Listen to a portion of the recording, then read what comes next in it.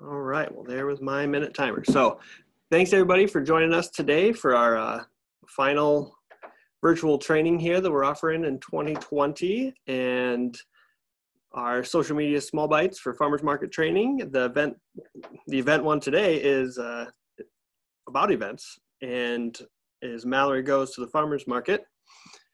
And we are lucky to have Mallory Hanson here. We are also going to have Becky talk about the Sioux City Market, and myself. My name is Josh Stansdill. I work for Northeast Iowa RC&D, and we are thankful to have you here with our Farmers Market Promotion Program grant that we received from the USDA to provide some social media farmers market related training to all market vendors and market managers with us. And this training will be recorded, so if you needed some notes or to watch it later, it will be posted on the YouTube page. And if you have registered for this training, it will be sent out with a link from the email that you registered for. Other housekeeping things, if you have any questions, please put them in the chat box, and then we will get to those after and have a few minutes for questions after both speakers.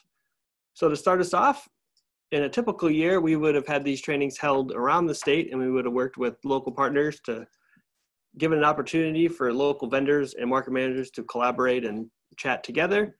But of course, we were in 2020, so that is not happening. So we still wanted to bring that little flavor to the trainings. So we are here with Becky from the Sioux City Farmers Market, and if she would like to talk for a few minutes about her market. Yeah, hi guys, can you hear me okay? Yeah, so my name is Becky Kempers. I am with the Sioux City Farmers Market, and if you don't know where that's at, it's located up in the northwest part of Iowa there. And the Sioux City Farmers Market has been in operation for 13 years, and I have been the market manager for 5 years. So this is my 5th year going on the market.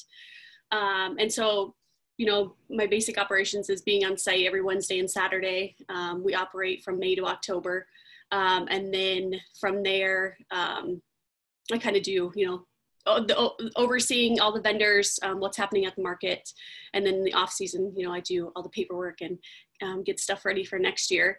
And we hope next year's a little different, that we can get back to a semi-normal farmers market, which would be great. But this year for the market, with all the COVID stuff going on, you know, everybody at the beginning was unsure if we were going to be able to open. And luckily we were able to open because, you know, I believe that farmers markets are essential. And, you know, to get that local produce to, you know, your local communities, that's huge. And with all the opening, you know, with us opening, we saw a really good turnout from the community. You know, we had rules set into place, you know, wear a mask, wash your hands often, sanitize often, and everyone followed those rules because they knew that coming down to the market to get that fresh produce was, you know, essential. And we saw a really good turnout from the community, a lot of support there. The vendors this year are reporting that their sales were up from last year, so that's really good. We're really excited to hear that. And even though we didn't have most of our vendors return this year because it was an option for them to do so, if they felt safe, we let them decide that for themselves.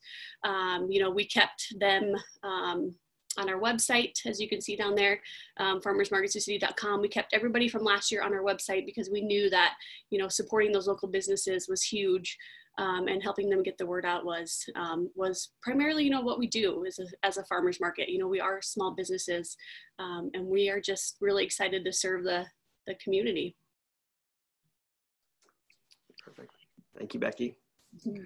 All right, and we will turn it over to Mallory. Great. Thanks, Josh.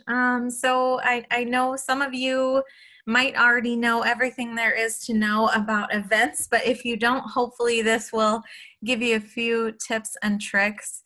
As you probably know, events are a Facebook thing, and they are incredibly valuable, and we'll talk about a few of the reasons why, and we'll go over a little bit how to do it and what some tips are that you might not know about how to add them to your pages. And we always like to have fun titles. So if you have experience with Facebook personally, you probably know what this means. And we'll talk a little bit about that. So Facebook events, why use them? What's the point? Why are they so valuable? I like to call them really Facebook algorithm gold. They're a great way to get interaction from your customers and from people that aren't already following you. So the primary advantage is that it's a free tool, just like Facebook. You don't have to pay any money to make events work for you. It's a great promotional tool for your market or for your business. And events just create some great engagement with your followers and their friends. So that's what I was getting at with that title a little bit. You might notice that sometimes as you're personally going through your Facebook feed, you see something like Mallory's going to the farmer's market on Saturday, and that probably tweaks your interest. And so then you might look at that event and you might consider going. And so it's a great engagement tool. It can also just help you organize information about specific events that doesn't necessarily have to be on your business page. So if there's really something that only people that are going to that event need to know, events have their own little feed of information. So it's a great way to keep relevant information in the right locations for people and not overwhelm them with information. And also it's just a great way to directly reach people that are truly interested in your event, whether it's a farmer's market or a special event happening at your farm. You can actually contact those that have showed interest in that event directly through Facebook Messenger or by posting in that event. And of course, if you're personally on Facebook, you can invite your friends to your event. It's really easy to do, and we can talk a little bit about how to do that, but that is one of the best ways to create interest and engagement in your farmer's market or your business. So this is a question that I get a lot, and it can be a little confusing because there are many, many things you can do with events on Facebook. We'll talk about some of these different options and what might work best for you. So the first and most simple option is that you can create an event with your page. So if you already have a farmer's market page or a page for your business, you can go in that management of that page and create an event. And that would then be hosted and managed by your business page specifically. This is really ideal for things like farmer's market dates or events that are very specific to your market or to your business. Another option is for you to co-host an event or invite a co-host to your event. So this is still being hosted by you and another partner, and it's a great opportunity, especially if you, for example, were to have a musician at your market. It would be ideal for you to create an event for that concert as your page and then invite that musician to be a co-host with you. That way you're not duplicating. A note that I want to make here is only accept a co-host invite as your page if you're directly sponsoring or involved in the event. A great example of this is our Northeast Iowa RC&D page was invited recently by the Postville School District to co-host their football game, which is great and a great idea. It just wasn't really very logical for us to be a co-host because that means that we're directly involved in helping make that event happen. And so a better option would actually be this next column and would be to add that event to your page. And this is something I hope is new information maybe for some of you. It's something I stumbled upon actually and didn't know you could do this.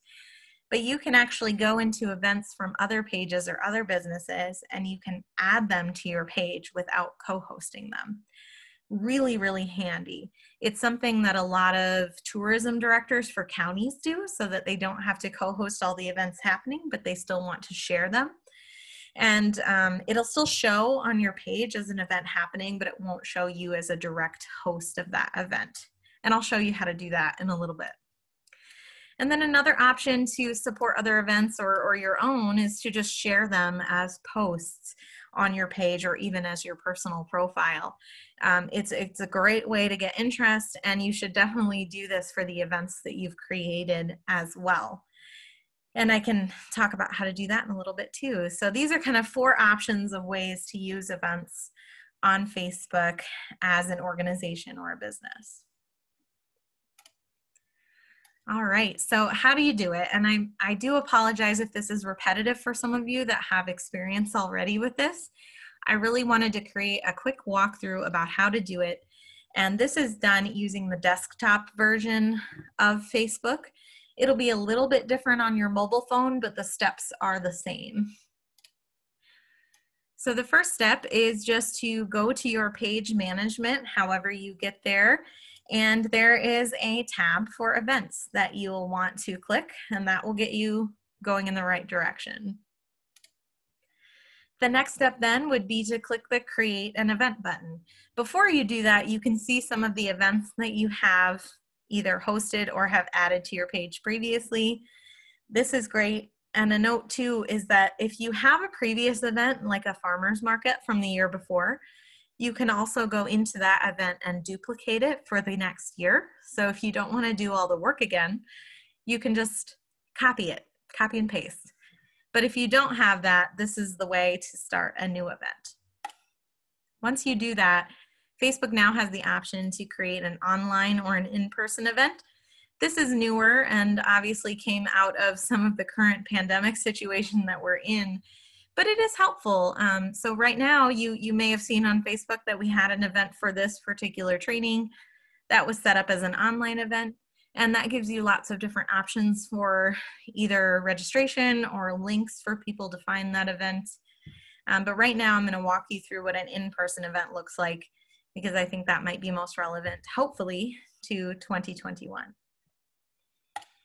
So once you click in person, you'll get to a page that looks like this. On this right side, it'll give you a preview of what that looks like as you fill in the information. That's a great way to make sure that what you're typing and what you're doing is engaging and accurate for the viewers after you make it go live. So some of this is very obvious. You just want to create your event name. I would suggest that that name be very simple and clear.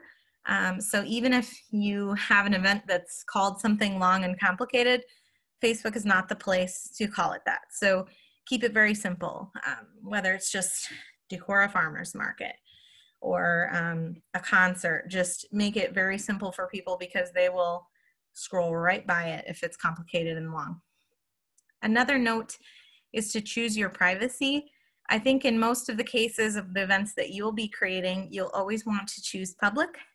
Private oftentimes is used if you're hosting a Christmas party at your home and you're only inviting friends or things like that.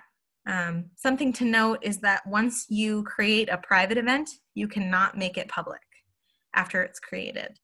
So keep that in mind. The reason for that is because if somebody is posting or showing that they're interested in a private event, then they know that that is private. And so Facebook won't allow you to make something public, because that person that posted in it may not want that information made public. So that is why. So most of the time, public is the way to go. And then on the same page, I just did it on a different slide because there's a lot. You'll want to do your description, and that's just very basic information about the event. Don't worry about putting the location here or the hours. There's a different section for that. Just tell people what it's about. And then you'll have to choose a category, and you'll see this pop out here that I showed, shows you an example of some of the options. Food is an option, which probably is relevant to most of what you're doing.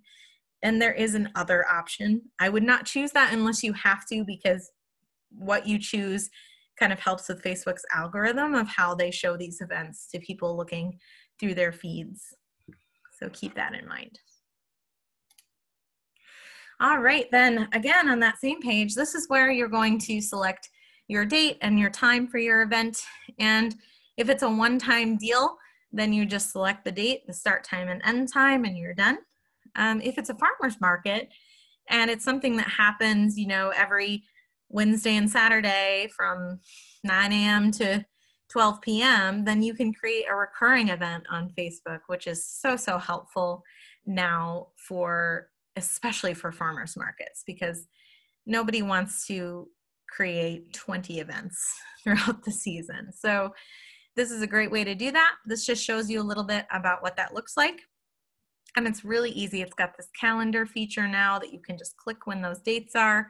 You can click the recurring information. And I would definitely suggest that if you're creating events for your market.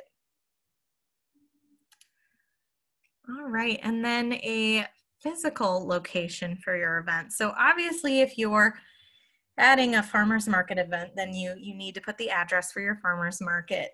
I hope that all of you have a 911 address available for your market. If you don't, try and find the location that is just the closest as you can to where that is happening.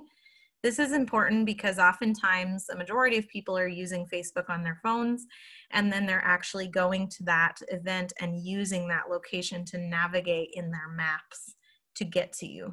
So this is really important that is as accurate as possible.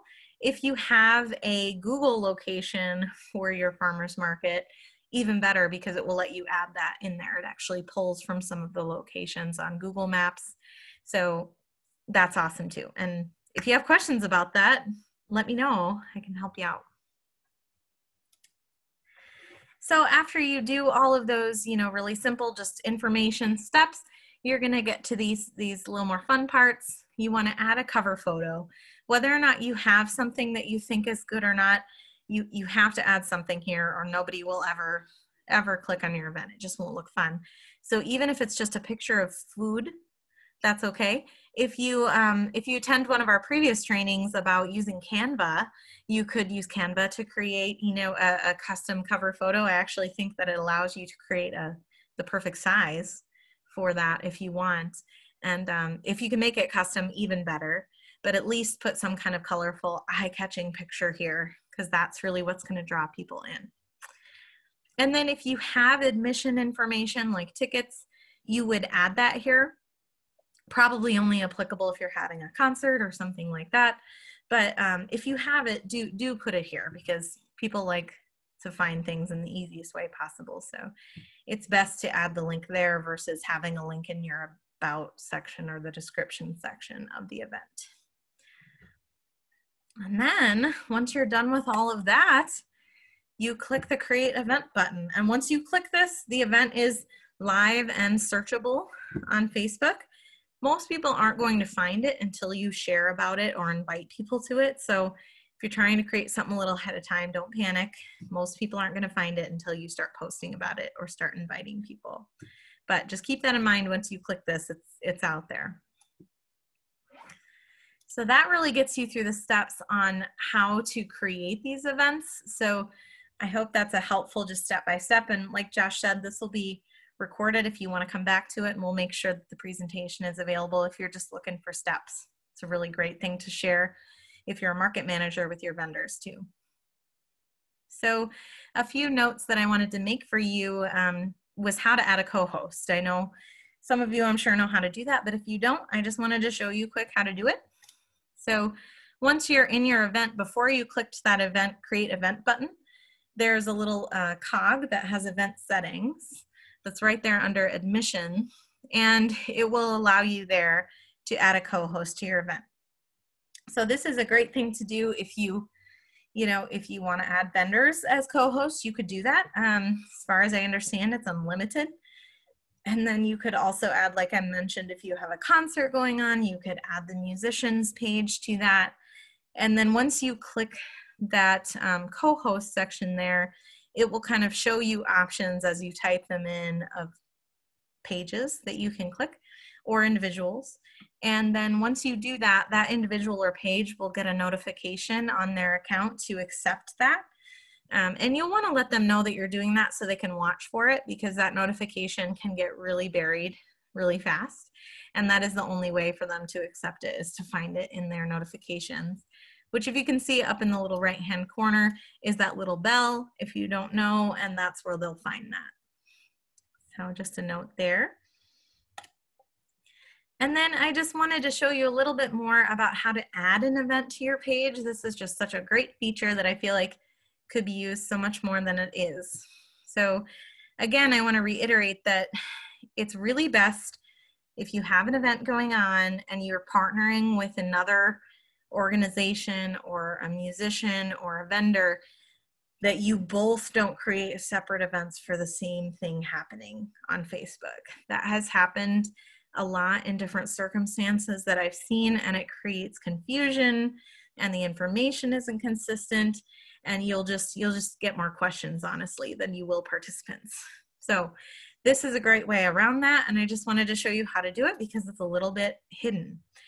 So as you're looking around for events to add to your page, you might go to a page and look, for example, here, Decorah Farmers Market, and you can see that I went to their events tab and I found their Wednesday market, which is a recurring event that happens, oh, let's see, through May and October, right, Josh? Is that right?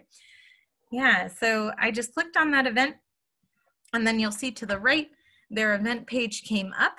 And what you do then, if you want to add that, is you find those 3 little dots to the right of interested in going, and it will give you the option then to add to page. And this is where you will then see a drop down, which you'll see on the next page here. Sorry, it's a little blurry, but you'll see a drop down for the pages that you administer specifically that you can then choose from those. And in this case, I chose Northeast Iowa RC&D.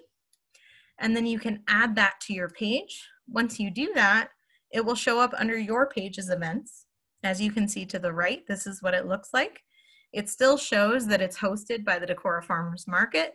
It doesn't show that I'm hosting it as RC&D, but it shows up under the events happening that are related to our organization. So that's really it in a nutshell. It's really pretty simple. It's a little bit awkward to do this on a mobile device, in my opinion. So if you have access to a desktop, it's just easier and more user-friendly. So really to close out my portion of this, just wanted to touch on some major takeaways here for you. So use events to promote your market and other related events going on. Make sure you encourage your partners to co-host or add the event, especially your county tourism organizations or your economic development professionals. Ask them to add that to their page and show them this presentation if they don't know how. Also, again, don't create multiple events for the same thing. Make sure there's one overarching event for that, and make sure you use recurring events when it makes sense. And a big thing that I really didn't mention much but is important is that you yourself personally should make sure that you mark your going to the event. And that gets back to our fun title, Mallory's Interested in the Farmers Market. That will show your friends that you're interested, and it also shows that you have personal investment in what you're working on. And then invite your friends and share. Make sure you share it as posts. If you do that, ideally, if you're sharing your own event on your page, make sure that you click the little checkbox that gives you the option to include original post. Because if you don't, sometimes it looks a little odd on the feed for people. So if you can do that, make sure you do. Otherwise, that's a lot of information in one short amount of time. But I would love to hear if there's any questions from you, if you want to put them in the chat, or even if you want to unmute yourself and talk, that'd be great. All right, well, thank you, Mallory. Again, yeah, let us know if you have any questions. Please type them in or let us know. Perfect. And again, while I go through this here, if you have questions, let us know. Otherwise, we had one final follow-up here. I'll be launching a poll here about the training. Again, if you have any other questions about this training or some of the other trainings that were released this fall and winter, here is the contact information for ourselves from Northeast Iowa RC&D.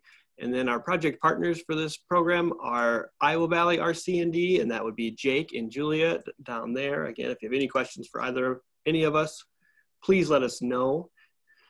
We, again, will have a special thanks to the USDA AMS program for their Farmers Market Promotion Program, which is the funder for this and for this component of the program and for the other component of the program, which is our Boost program. We had just closed the application period for the accelerated Boost part of the program, which would be a condensed 3-month version. This one is the regular typical version, which will take place this spring, summer of 2021. Those applications will be coming out in early spring, so be on the lookout for those. And if you're interested in signing up for that, please let us know now or later. We'll send out emails in through social media for those. And if we have no questions, I suppose, We have one come through here.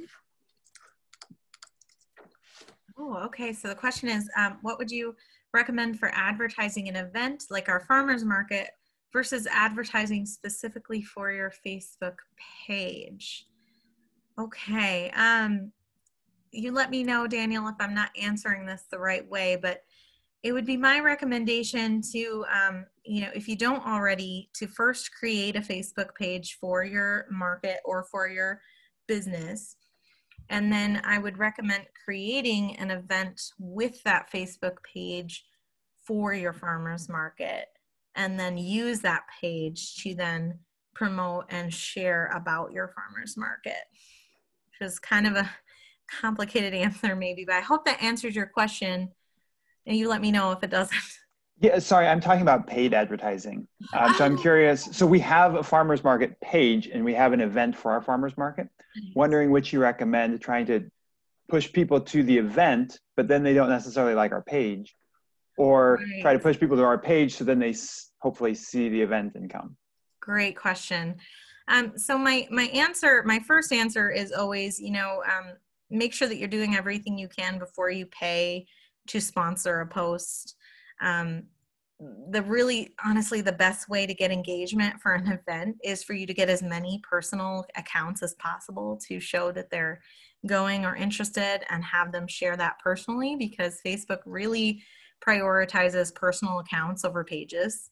It's just the way that it's designed, and that's part of the reason it's free, because they genuinely want your information. And so do that first, but it's a really great tool if you want to try some paid advertising. I would recommend paying for a sponsored post that links to your event. You can either do that by sharing the event directly as a post, or you can actually tag the event in a post if you want. So just like you would tag another page or a partner with the @ you can actually tag your event and have it be a linked text in your post. So I would recommend, if you want to pay for something, do it as a post, and just try $1. You know, that's a great way to get to people that don't already like your page, and you can also direct that to specific people in a geographic location if you want. And it's worth a try if you just have a couple dollars. It's a great way to try it. Micro-targeting. Yeah. Sci-fi conventions. That sounds fun, Lisa. So there are definitely ways when you pay for a sponsored post to kind of do different kinds of targeting. I'm a big proponent of not paying if you don't have to. You can, as I mentioned earlier, once you have people that have showed that they're either interested or going in your event, you can actually send them a group message in Facebook Messenger to give them an update if you want. That is a great way to reach those people directly. You can also post within that event to reach them directly, and they will get notifications about that unless they've opted out of that, which is possible. Some people like to keep things very private, and so you can only reach the ones that have allowed themselves to be reached, if that makes sense.